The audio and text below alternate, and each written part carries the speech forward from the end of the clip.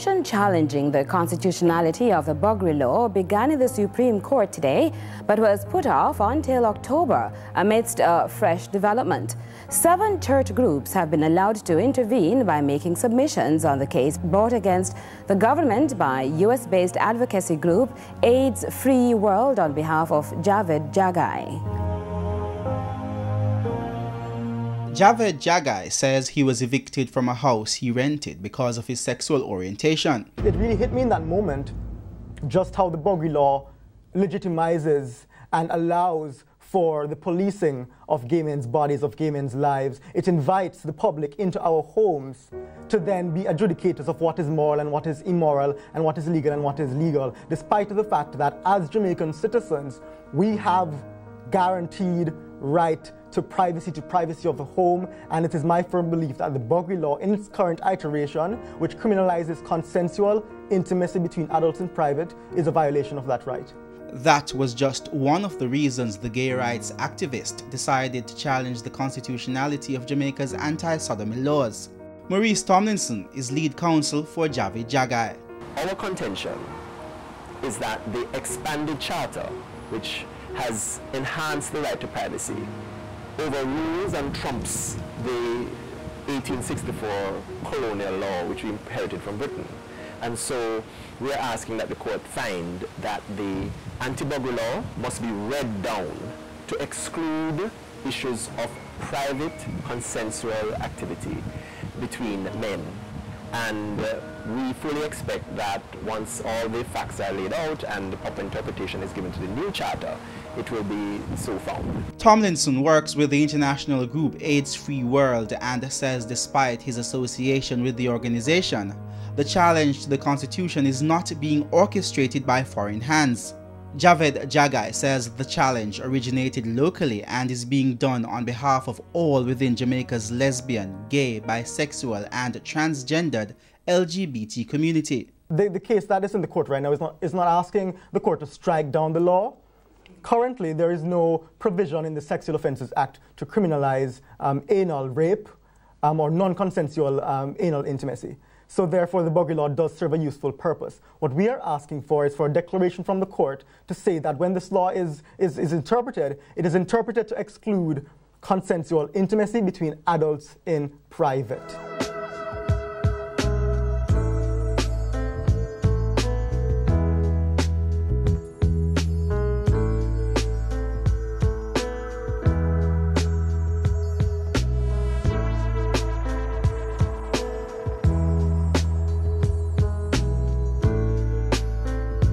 The Jamaica Forum for Lesbians, All Sexuals and Gays, JFLAG, has joined the suit as a co-claimant, supporting Jaghai's challenge.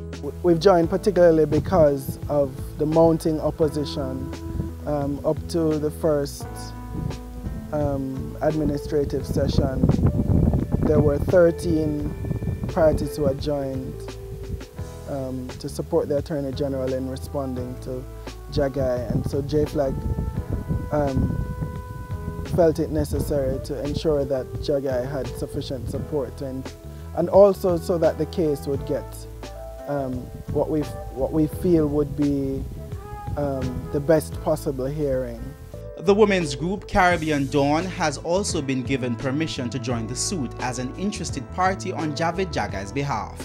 The legal and arguably the moral battle lines have been drawn because on the other side, several religious and civil society groups have been given permission to join the suit as interested parties on behalf of the Attorney General's Department. Among the religious groups joining the suit is the organization Christians for Truth and Justice. Catholic deacon Peter Espute is a member. We are supporting the government, supporting the Constitution, supporting the laws of Jamaica in upholding this attack upon the laws of Jamaica by the gay lobby. I think it is a Christian battle because the gay lobby is attacking the church. Their goals are to overturn, in their words, this is how they would put it, to overturn the hegemony of the church in Jamaica. That things that the church considers normal, they consider oppressive, and they wish to remove Jamaica from the rubric of a Christian country to make it a secular country. The civil society group Jamaica Coalition for a Healthy Society is also standing with the Attorney General's Department against the Javed Jaghai challenge, joining as an interested party. The removal of the buggery law has been shown to be internationally the first step in a process of reorganizing the society such that homosexuality becomes the most important consideration, and every other consideration, including freedom of speech, freedom of conscience, freedom of religion, parental rights, are then placed secondary to homosexual interests. And that's why we thought it was necessary to join that suit as an interested party. Maurice Saunders is a Catholic deacon and an attorney at law with the Christians for Truth and Justice group. The right to privacy, yes, it's in the Charter of Rights. It's a good charter, it's a good law for having that right in there. But not even the right to privacy is absolute. If you read it in the Charter, you'll see there are exceptions to it. And exceptions are necessary. Saying that there's consent doesn't really, it might be some mitigating element, but we see the wrong in it. The Christian group, the Love March movement, has also joined as an interested party in support of the Attorney General. We are many times accused of fear-mongering, but this is the reality of the situation. When we talk about the repealing of the buggery law, it makes sense to look at what has happened in other nations. That's not fear-mongering, that's just the reality. That is logical thinking. I mean, I don't think we expect to change the mind of the gay lobby. Their minds are made up. They are very determined in what they are doing. But there are millions of Jamaicans out there watching. And were the church to just throw their hands up in the air and allow the gay lobby to just have their own way, I think would be not fair to the gospel.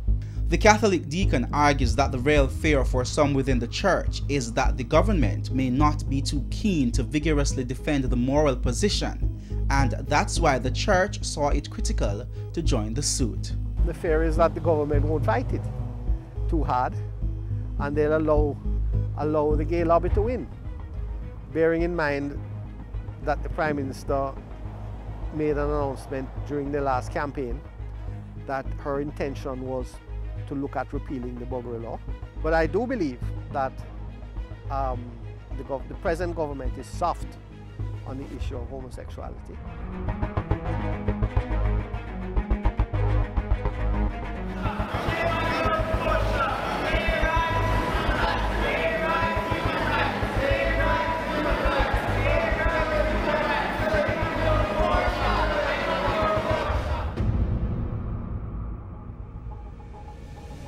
I would hope that the government develops a backbone and stands up for what is right, even in the face of aggressive, hysterical, fear-mongering opposition. I think it is time to come to recognize that gay Jamaicans have always been, will always be, and instead of dismissing us as miscreants and pedophiles and predators, we need to acknowledge the contributions gay Jamaicans have made and continue to make, and respect our right to exist.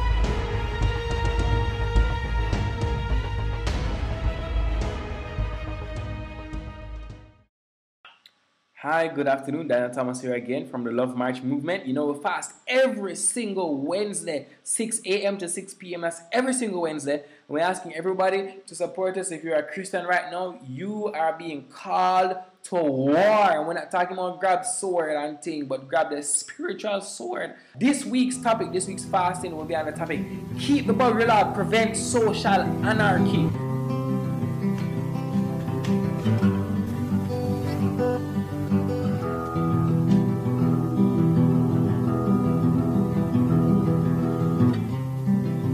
The Love March movement is a group of young Christians who say they're dedicated to sexual purity. We were looking into society, and we saw that sexual immorality was on a rise, homosexuality was on a rise, and many of these things seemingly going unchallenged, right? There was no one really speaking up, and there was definitely not a youth voice. Daniel Thomas argues that despite what many critics say, the Love March movement is not only against homosexuality. Our vision is to see a Jamaica that is challenged, educated, prayed and loved to sexual purity and the protection of the family. So it's definitely not mainly about homosexuality, but homosexuality is an important part, right? We are standing against that because that represents the main thing that we're defending the country from right now. But there are other things that we're dealing with that are already in the nation. First of all, we definitely do not hate gays, right? We care about all persons, we care about homosexuals, right? We want to see persons who struggle with same-sex attractions get over those feelings and, you know, be restored to God in terms of right relationship and freedom from sin. The Mary said, hallelujah! Say hallelujah! Hallelujah! All right, keep declaring yourself. Let them rise up all across our nation in the name of Jesus. The Mary said, in the name of Jesus. In the name of Jesus. I don't see this kind of outlash when it comes on to a murderer or a rapist. I don't see the church getting up, placarding, going about on TV, talking about this, because why? They're scared, right? So there's that fear. What is it about homosexuals that causes such a deep, passionate drive to see this group extinguished from society?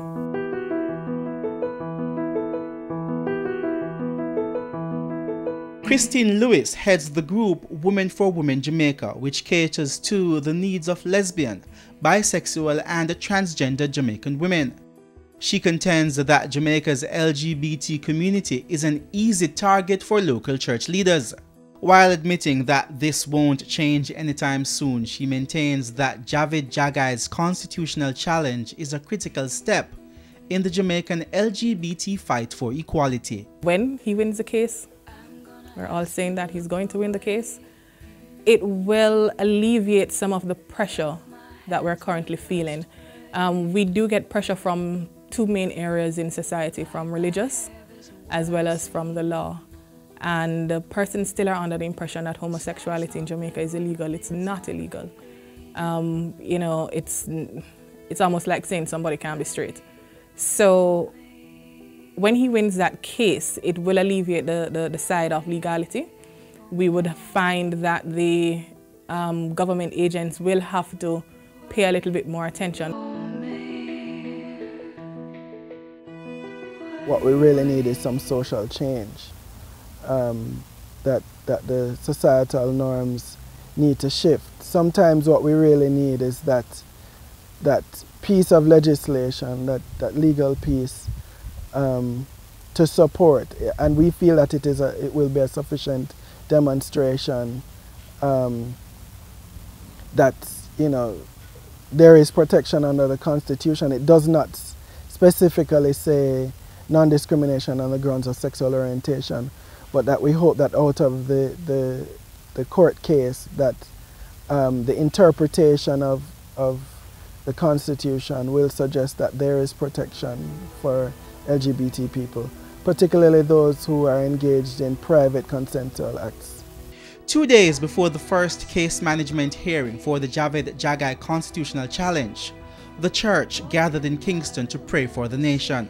One of the major issues which was on the church's prayer agenda was homosexuality and Javed Jaghai's challenge. No government has the authority to rebel against God's higher authority by making lawful what God says is unlawful. God says that homosexuality and lesbianism is unlawful and unnatural. Romans chapter 1 verses 26 through 27. This government wants to change the law that forbids homosexual acts. To make matters worse, a homosexual activist is suing this government on Tuesday of this week to try to get the Supreme Court to declare the Anti-Buggery Act unconstitutional. If they succeed, judging from what has happened in other countries where the anti-buggery law has been abolished, they are not going to be content at that. They are going to go back to the court to make it a criminal offense to speak against the homosexual lifestyle. The pastor urged the church to pray fervently that the challenge to the buggery law would fail.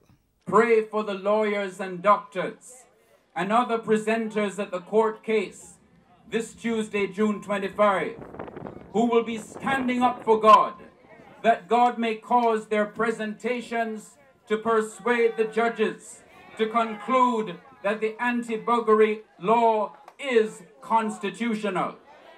Pray that the judges will be God-loving, God-fearing, and God-obeying persons. Pray for the conversion of the homosexual and lesbian community worldwide, and for the conversion of all other sinners, for it is not God's will that any should perish, but that all should come to repentance. What concerns the church today is that the homosexuals generally are not repenting, but they're rising up with one voice to take the world over through the court, to try to get the whole world to accept their lifestyle as good. But we cannot do that.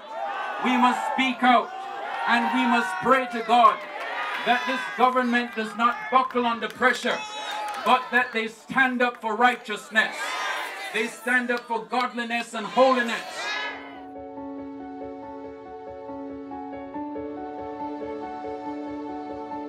Maurice Tomlinson admits that there are concerns within the Jamaican LGBT community that there will be some backlash in the wake of the court challenge to Jamaica's anti-sodomy laws. When you have the churches making these kinds of irresponsible statements that they're willing to die to prevent human rights for LGBT being recognized in Jamaica, then of course it's going to translate into all sorts of erratic and vicious attacks on LGBT. So yes, they've gone too far, and I don't believe that they have fully taken on board the implications of their words. Words have power.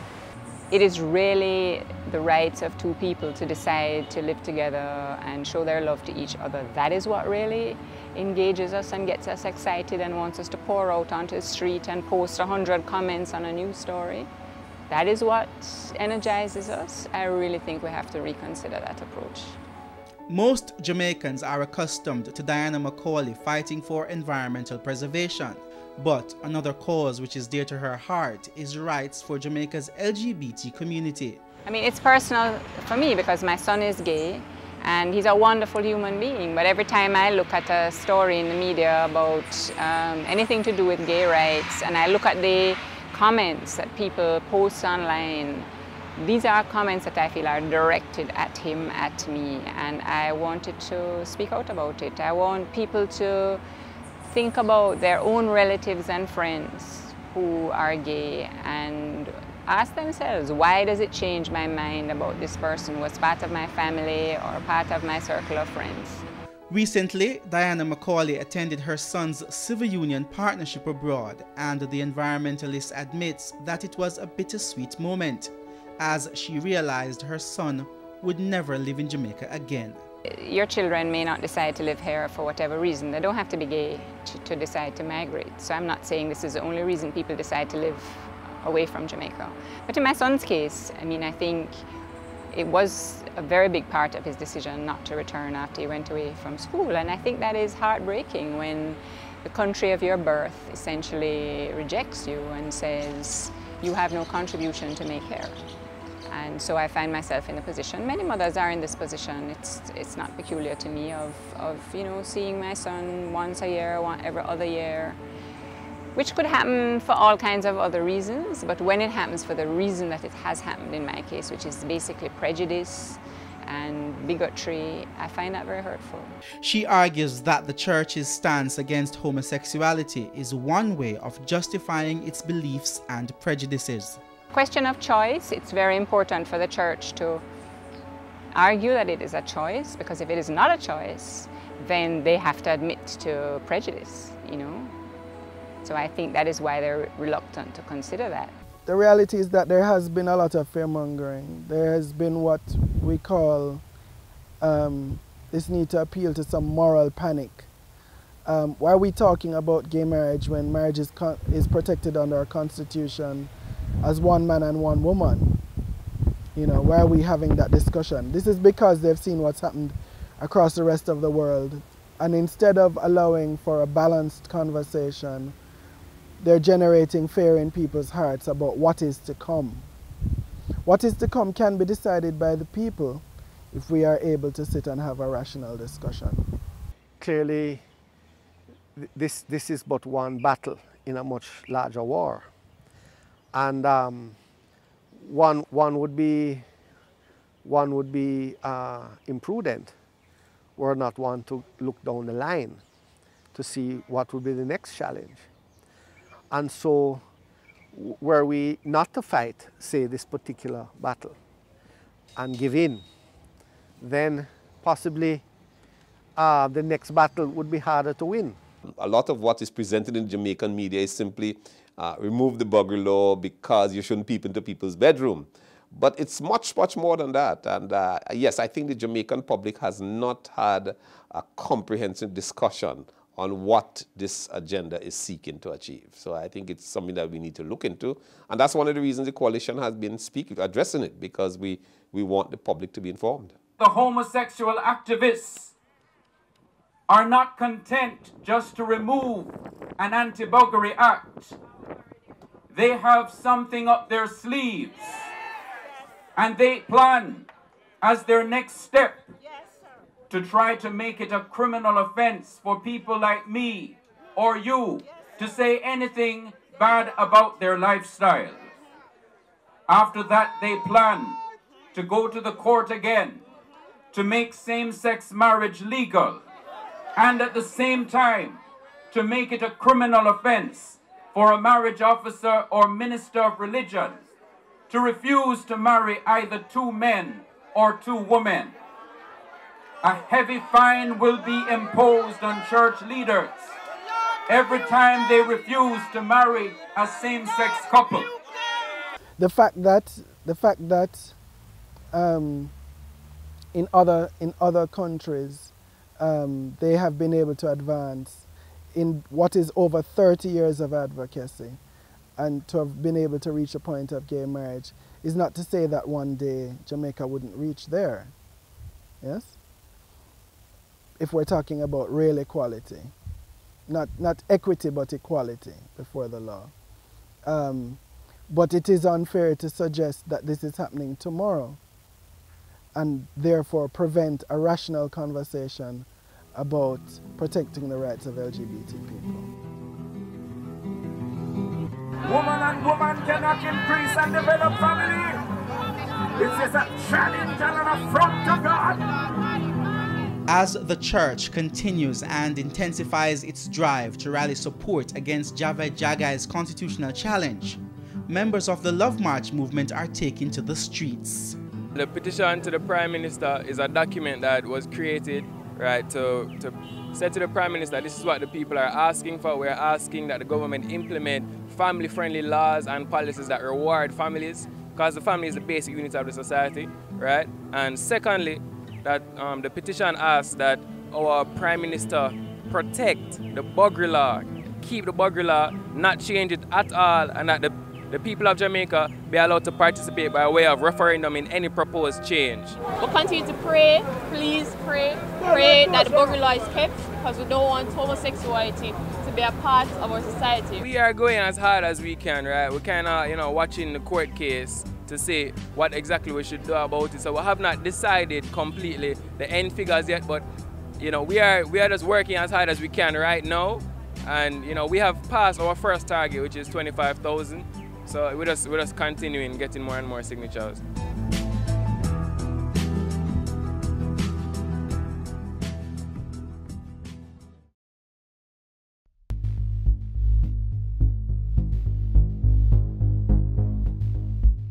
What do you do when two opposite worlds collide? How big of a struggle is it, though, within the church, especially for young people? Homosexuality? Yeah, would you say, or same-sex attraction? Yeah, same-sex attraction. But I don't know, there hasn't been a study or anything like that, but I know it is something that people struggle with, right? The devil has played on us on many different levels Right? And you know, the bottom line, he wants to kill us.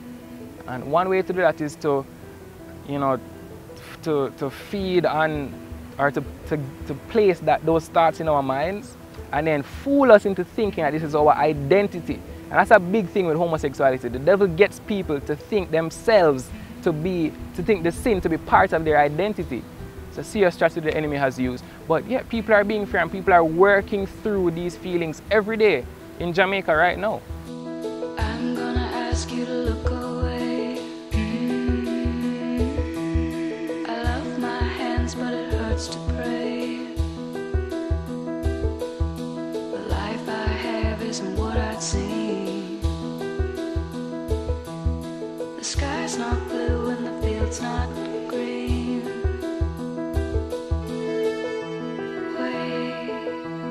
It's not often spoken about. It's arguably the biggest taboo subject in Jamaican churches, with many Christians pretending that the elephant in the room is invisible. But Anglican priest Father Garth Minot admits that while many Christians shy away from talking about Christians who are homosexuals, it's an issue many within the church are grappling with, including those who are leading the flock. There are a number of church leaders who are themselves wrestling with their own sexuality. So some of their more vocal colleagues will come out and say, you know, this is right and that is wrong and so on. But they don't necessarily speak for all their adherents, because a number of them are wrestling with their sexuality and the complexities that are involved in terms of whether they need to have multiple partners, whether they need to have sex on both sides in terms of male and female. A number of church leaders are wrestling deeply at those levels, but dare not say anything, because, you know, obviously you would be scarred and undermined and maligned because of what your more vocal colleagues are doing. Father Minot argues that the issue of sexuality isn't as simple as some members of the church want the public to believe. I find the discourse at a certain level to be very simplistic. And therefore, if some church leaders come at the discourse purely on the basis of male, female, black and white, you know, right and wrong, then if that is the base on which they come to the discourse, then I'm going to suggest that that is simplistic and at best partial. Because, for example, when you talk about male and female, these are two extremes of a continuum. And within these extremes, you have varieties of sexualities. So if you start talking about right and wrong, at what point on the continuum are you talking about right and wrong?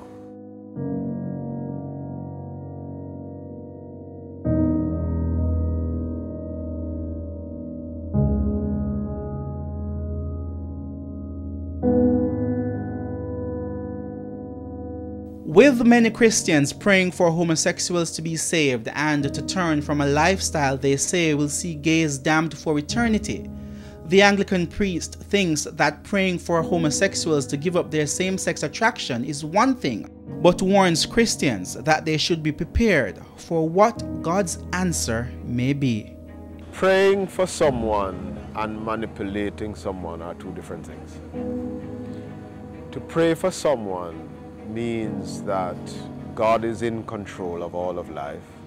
God is in control of the life of the person. And the prayer must end as Jesus taught us, thy will be done on earth. That is, God's will be done. So you pray for someone, you just pray and leave it. You don't pray and at the same time use words and expressions, etc., as a means of controlling the person. That's one. The prayer is largely a human undertaking, a human enterprise. So therefore, when I pray, it is to ensure that we can, in the final analysis, live together in the community. So if I pray concerning your sexual orientation, and the answer to the prayer is, I have made you, God, that is, God answers the prayer and says, I have made this person with this particular orientation. Hence the answer to the prayer.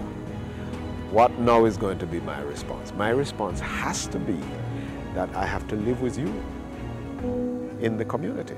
So therefore, when we pray, we have to at the same time be open to the answer and in fact anticipate the answer to our prayer. He adds that praying someone out of homosexuality isn't necessarily a good thing or a practice he would agree totally with.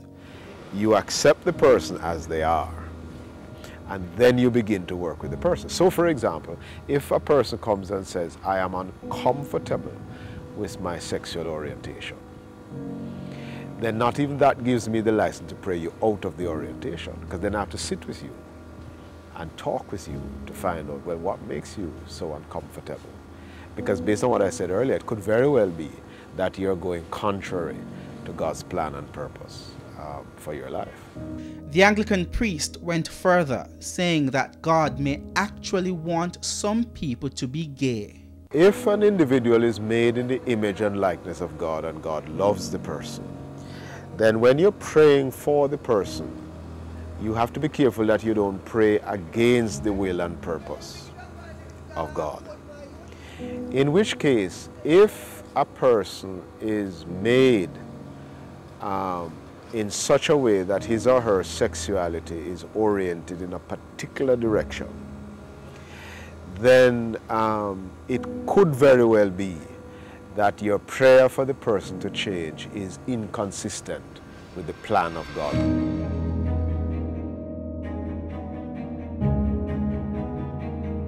I put Father Garth Minor's theory to Catholic deacon and Christians for Truth and Justice member Maurice Saunders. What if God's plan for somebody's life is for them to be gay? Who are we, mere earthly beings, to be questioning that and trying to change that individual? Intrinsically, I may feel that way. Doesn't mean I must live it out. You may have men, for instance, who think that they should put something in every little hole that is around. Okay? You have men who are attracted to every dress or every skirt that passes by. Does it mean that they should live out the life like that? The answer is no. And God speaks through scriptures, not just into our hearts. So if we feel that way, we need to examine ourselves, examine our consciences and ask, is that real love?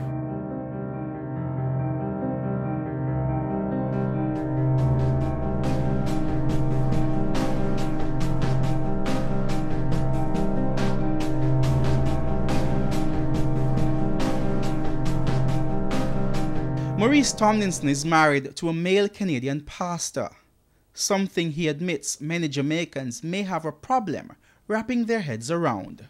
A lot of Jamaicans don't understand how a divorced person can be banned from remarriage in the Anglican Church and in the Catholic Church. But the reality is, interpretations of the Bible differ. So some churches believe it's wrong to be remarried if your partner is still alive, while some have evolved. Some churches believe it is wrong for women to preach, aka the Roman Catholic faith, whereas others believe it is perfectly fine. So interpretations vary.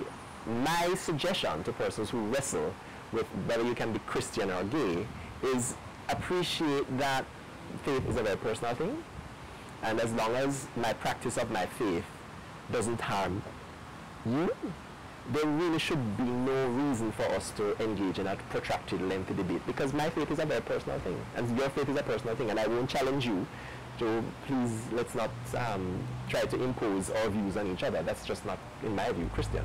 I hesitantly say that I'm a Christian. I identify with a Christian God. I don't necessarily identify with a Christian church.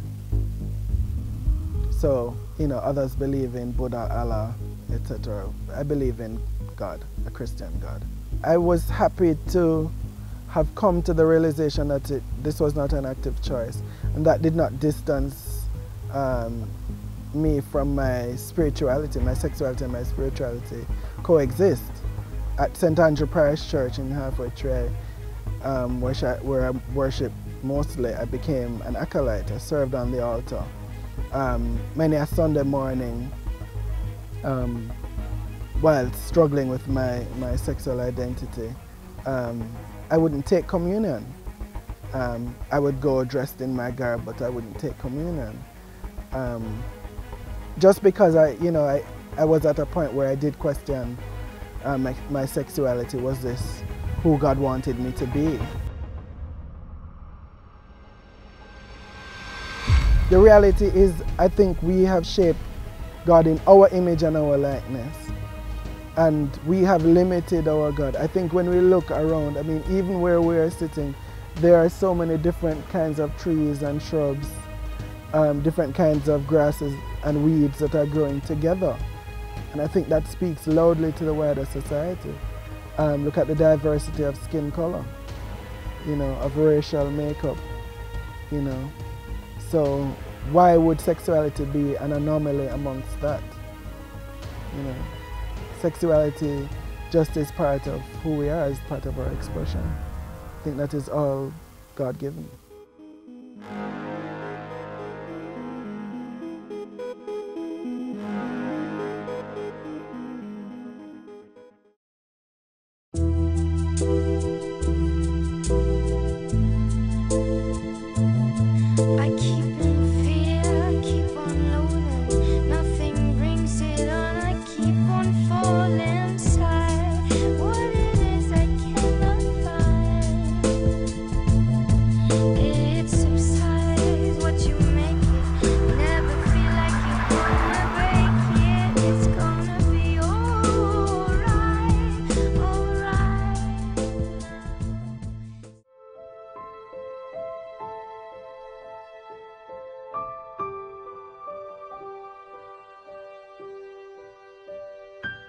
We're in an era now where people are saying that, they were born that way, or that is who they are. But the truth of the matter is that if God has created us in His image and His likeness, then if we are to say that we were born homosexuals and we're saying that God Himself is a homosexual, and that is what His nature is, but how can that be God's nature when God speaks against it specifically in the Bible?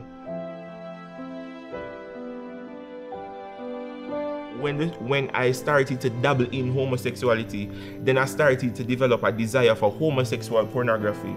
And so I got involved in that, and over a period of time the addiction became very, very strong. And what had happened was that my desire for women had totally disappeared. I cannot live my life on this premise, listening to the voices that I'm hearing that's saying that you can continue to be this way, and God loves you, so God will overlook you liking men. God will overlook you having desires to have sex with men and all these things, and you will go to be with the Lord someday. It was just a moment of realness with the Lord to be like, I don't want to be like this. I cannot be like this because I won't be with you, and I'm not really into the whole thing of being separated from you for an eternity.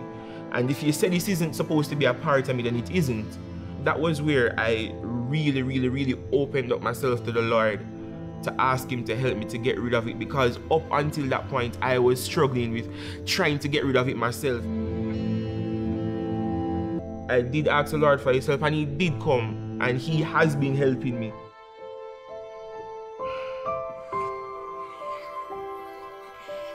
The movement denied our request for an interview with Chadwick Nelson. After weeks of communication via Facebook, we were told that Chadwick had declined our invitation for an interview. We then sought the help of Family Life Ministries to help us explore the issue of reparative therapy and the efforts being made by members of the religious community to help members struggling with homosexuality. After weeks of back and forth, which included sending specific questions to an official in the organization said to be an authority on issues of homosexuality within the church, our request for the interview was refused. We then turned to clinical sexologist and psychologist Dr. Sidney McGill, who has practiced reparative therapy locally for decades. Reparative therapy is really the practice of working with a client who perceives that they have abnormal issues or things that they want to overcome. And usually it has an emotional base attached to it. And so this is an attempt to try to bring them or to take them to where they think they want to be.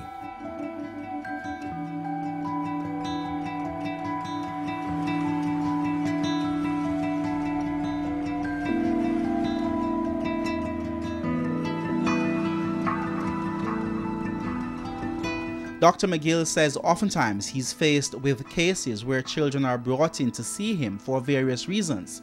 Then, during therapy, it's revealed that they have homosexual tendencies. He adds that, on the other hand, several children are brought in by their parents seeking reparative help directly. And I've had a number of parents who come in and say, well, I've found my son watching homosexual pornography, etc. and thing. I want you to help take him out of it, because I kill him if I find if that thing will turn to me, I'll turn him out of my house. Things like that. Now, working with a child, one of the problems I'm going to have is denial. And they're going to say, no, they're not. In fact, they'll say, if they're brave enough, some of them will say, I am bisexual. Somehow it seems better, seems more acceptable to say I'm bisexual than to say I am gay or I'm homosexual. The clinical sexologist points out that whenever a patient comes to him seeking reparative therapy, his first step is to uncover the root of the individual's homosexual inclinations. Because sexuality is such a very broad and complex thing, a person being homosexual may not necessarily be a genuine homosexual. In other words, there might be motives for it, there might be all sorts of reasons for it, and that person may just want to change. You might have someone who really is a bisexual, yes, and loves men and women almost equally, sexually, and wants to be more heterosexual. Yes, you want to work with that person to improve that aspect of them. If someone has always been a homosexual, always have had homosexual relationships, and suddenly wants to become more heterosexual because they've had a conversion experience, start going to church and get saved, etc. I'm not the person for that person to see. It can't be just for that's religious reasons alone. Dr. McGill says he understands why so many people, especially Christians, sing the praises of reparative therapy, as there are successful cases. However, he warns that reparative therapy isn't for everyone. If someone comes to me, a homosexual comes to me, and loves what they do, then it's fine. So I'm really there to serve the client. If the client comes and says, well, this is the situation, if I'm saying that, okay, my parents, I have to get out of this because my parents will kill me if they found out that I am, I have same-sex attraction or I have a gay lifestyle, I would think twice before I say, okay, let's begin to see how we can do a reparative thing. For Nelson, sharing his testimony with the world via YouTube is important to show Christians struggling with complex homosexual feelings that they too can overcome. I just want to say to anybody out there who is struggling with lesbianity, homosexuality, or even struggling with being a bisexual, you can be free. The church maintains that it is the blood of Christ and the Holy Spirit that makes a difference. And I know persons, I know a gentleman, for example, from California, who at the height of the HIV/AIDS epidemic across there, he was very much involved in the lifestyle, and now he's a pastor and he's been abstinent and out of the lifestyle. Now, I can't say exactly what happens in his private life, but I think there's considerable evidence that he's quite a changed person. And I not only know him, I know a number of other persons. And the appeal to this is that it is the Christian life that makes a change in people. I don't think that you can be delivered from homosexuality. I think you can depending on what your priority is in life, you can choose to ignore it. You know, you can choose to serve God in, you know, and abstain from you know, homosexual intercourse. I think, however, too, that there are some persons who have homosexual ideation, but it is not very strong. And they grew up in a very traditional home where family is very, very important, and getting married, and there's a lot of pressure for them to get married. And in a case like that, that is easier to work on.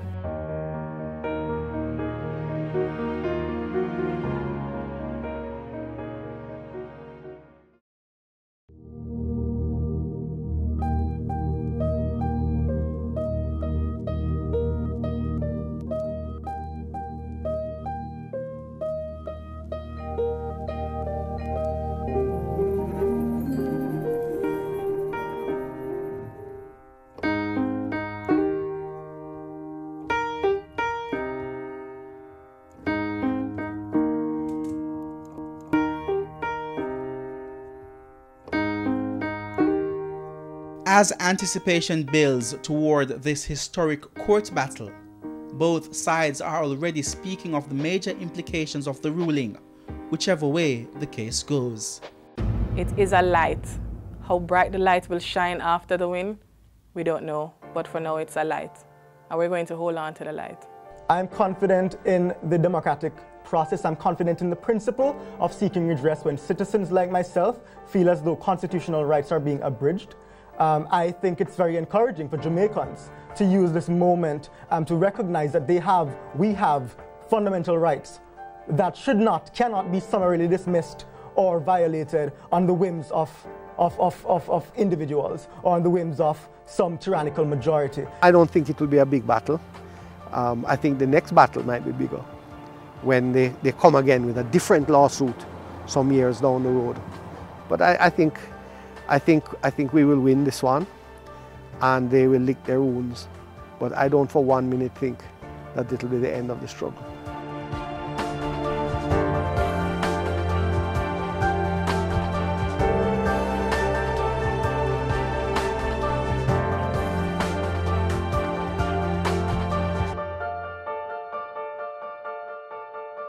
My end game is this. I want to live in a Jamaica where every child, regardless of their skin color, regardless of their parents' education background, regardless of their gender identity or expression, feels wanted and loved. I want to live in a Jamaica where we can recognize that we build stronger, more resilient, more stable communities when we respect each other, when we celebrate diversity of perspectives and opinions. I want to live in a Jamaica where we look beyond labels and stereotypes and recognize the humanity of individuals.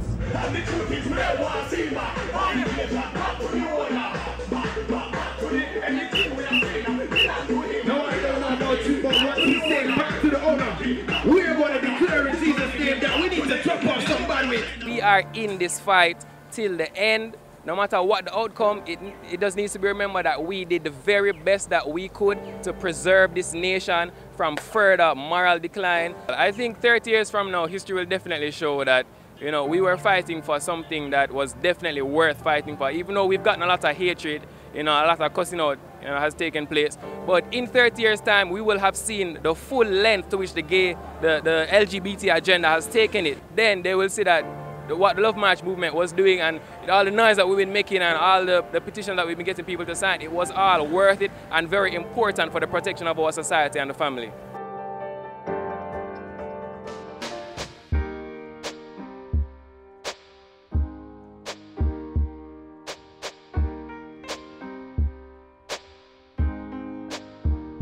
And I can't change,